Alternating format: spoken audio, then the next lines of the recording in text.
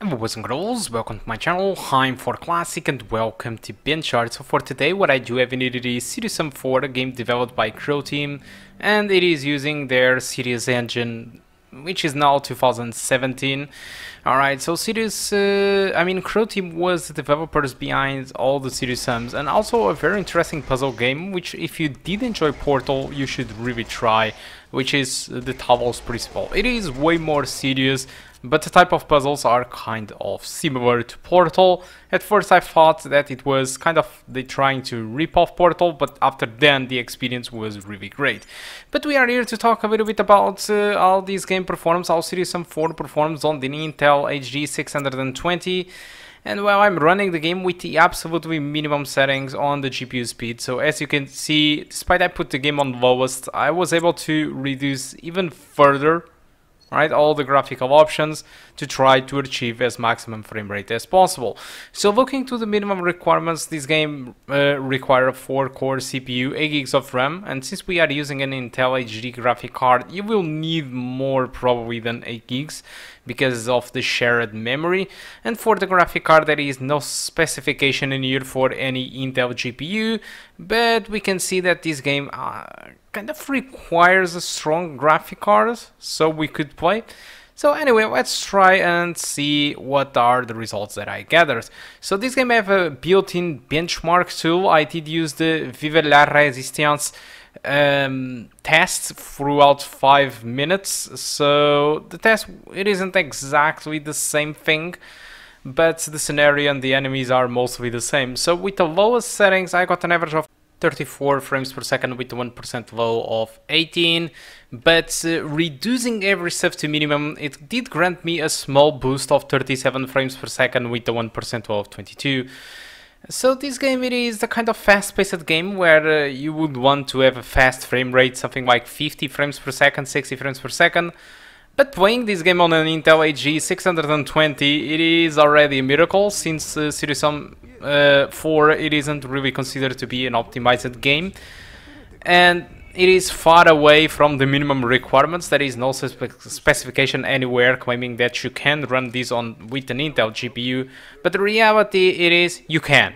Alright, you can do it, you can use the minimum settings or the lowest settings, and you can enjoy the game with a frame rate mostly above 30 frames per second. But honestly, when there is a lot of enemies on screen and shooting and particles everywhere, what you can expect is the frame rate to drop down below 30 frames per second. But yes, I know that for most of you people, most of you guys that play with Intel HDs, graphic cards, going under 30 frames per second doesn't really scare you at all. So yeah, I guess it is playable for all of you. But now let's talk a little bit about Citizen 4. And is this a good game or not? Because on Metacritic the score haven't been really well, and I've seen some complaints on YouTube about this game comparing to the predecessor. So what can I say? Citizen 4, it doesn't look to be the Citizen game that we want. So after Citizen 3, people weren't really pissed about the direction of the game, but people were mostly pissed about the art style, because Citizen 1 and the second encounter, it was mostly on Egypt. Citizen 2, it was a little bit more cartoonish despite the core, and Citizen 3, it was, well, the art style did change a lot. Alright, and it left a lot of people unsatisfied, but still there was a balance between the Citizen first encounter and second encounter and the environments of Citizen 3.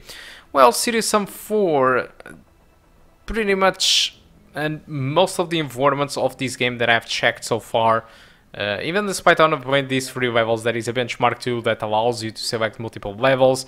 What I've seen so far is that most of the environments are just, well, this type of city environment or most closed or small environment. So it feels like an arena shooter where you are trapped between buildings. Alright, this is something very different than what was done with Citizen first encounter and second encounter. Yes, when we were inside the pyramids, it was a boxed environment, but on many levels we have kind of open environments and multiple enemies, which in this game it is not really mostly the case. So it's not really happening that often, because you will feel that most of the game will be inside these boxed environments.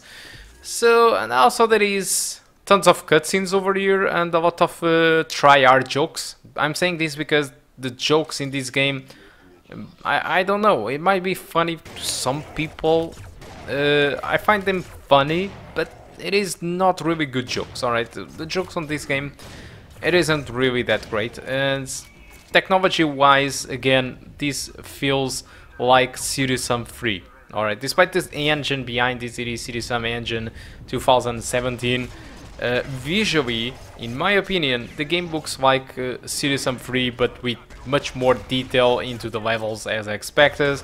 But the technology pretty much looks the same. Not to mention that it is kind of easy to see that these guys recycled a lot, but really a lot of assets from the Talos Principle. Usually for most games we don't really care about that, but it is so evident when you start the game. There is some sort of a small garden, and you can clearly see that the environment, it is pretty much the same as most of the puzzles of the Talos Principle.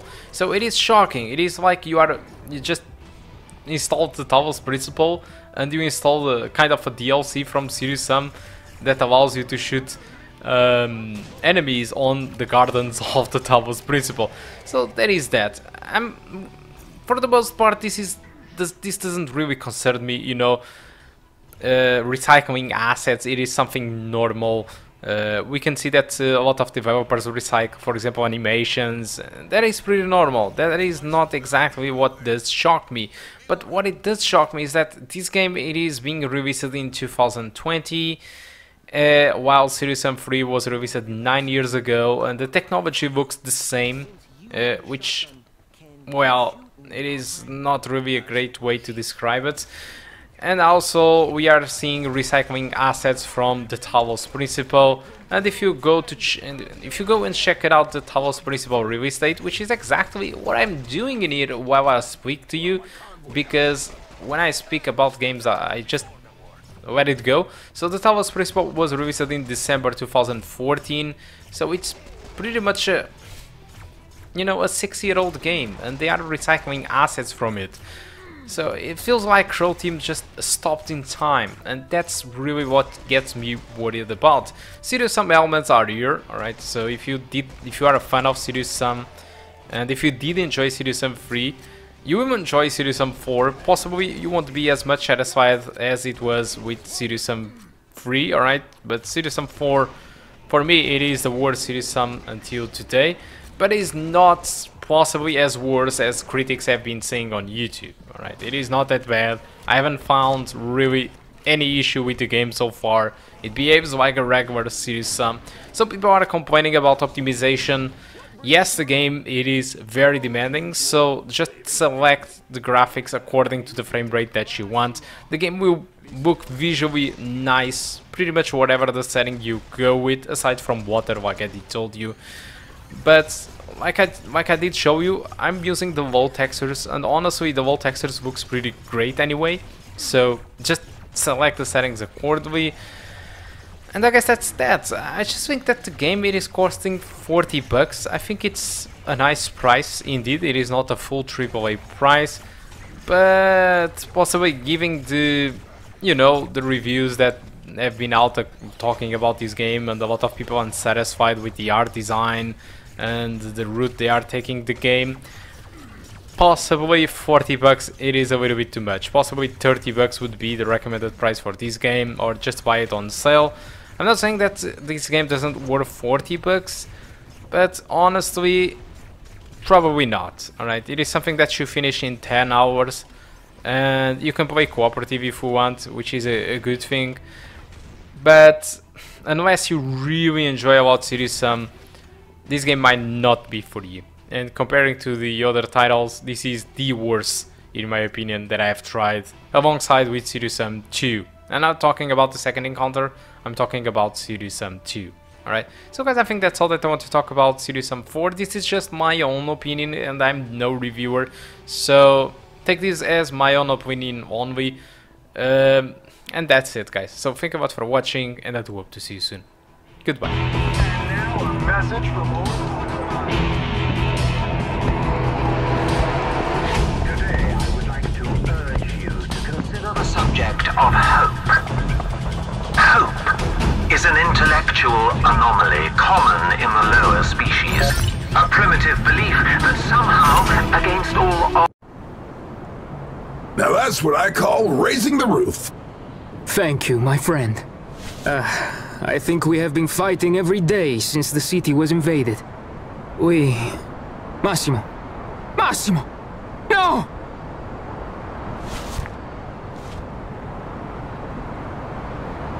He is dead. Sorry, I saw him fight. He was a real badass. But how can he be dead? He is Massimo Murena, the hero of the Italian resistance, the spirit of Roma. Is that really how his story ends? It does not seem right. We never get to retire, do we? What's your name? Paolo. Nope. Your name is Massimo Murena. It is? Yep, that's you. Massimo Murena, hero of the Italian resistance. Got it? But who died? Some guy called Paolo. Just a brave, ordinary Roman. But Massimo Murena will take revenge, won't he? It's what he would have wanted. Take this, my friend. A gift from Massimo Murena.